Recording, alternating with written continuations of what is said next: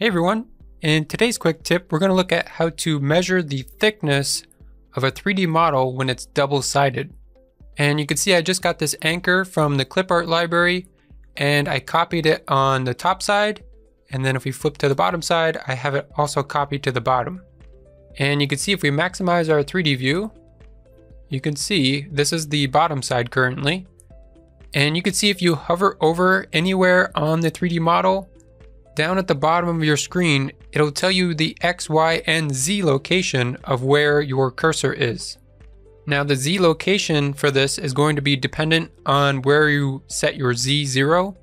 So whether it's the surface of your bed or the surface of your material, that Z measurement is going to be referenced off of that. But if you're just concerned of the thickness of the model and not the Z location, you first have to turn on the double-sided view.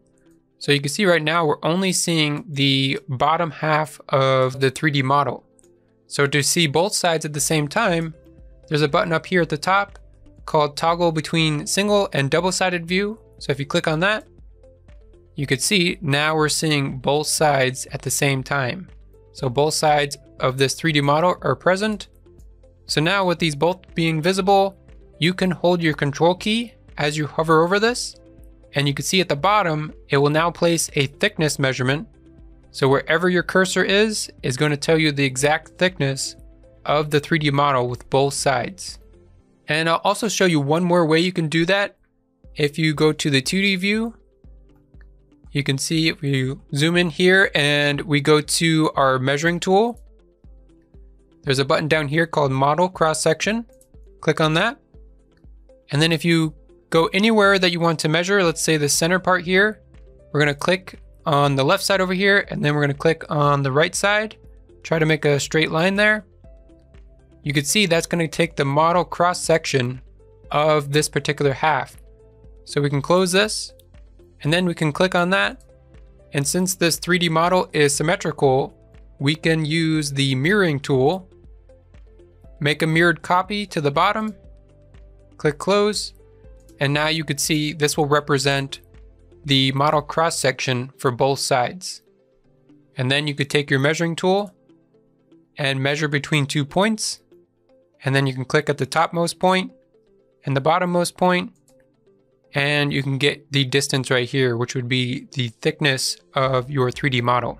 And one more thing I'll show you, if your 3D model was not symmetrical, I'll show you what you can do instead of mirroring. So I'm going to close that.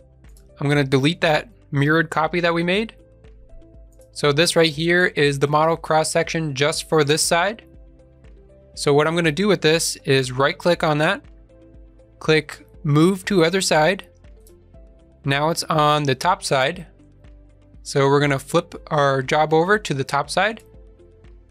Okay, now we're on the top. And this is representing the bottom cross section. So now if we take this model, let's make it a little bit thicker. Let's just increase the shape height a little bit. Click close. Okay, so now this side would be thicker than the bottom side. So then we just take our measuring tool again, go to the model cross section, click on both endpoints of the other one that we measured, click close. Now this one would be considered the top side. So you can mirror either one of these to go down to the bottom. Let's go with the bottom one here. We'll mirror that to the bottom. This time we don't need to make a copy. So we'll go to the bottom, click close.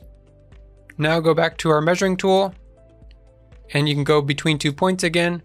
And this time you can see it'll be thicker on one side than the other side. So that's how you can measure the thickness if both sides are not symmetrical.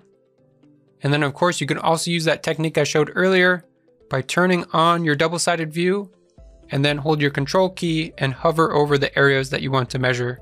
And it'll tell you right in the bottom panel what the thickness is. So I hope those tips helped you out. And if they did, make sure you like this video and subscribe for more.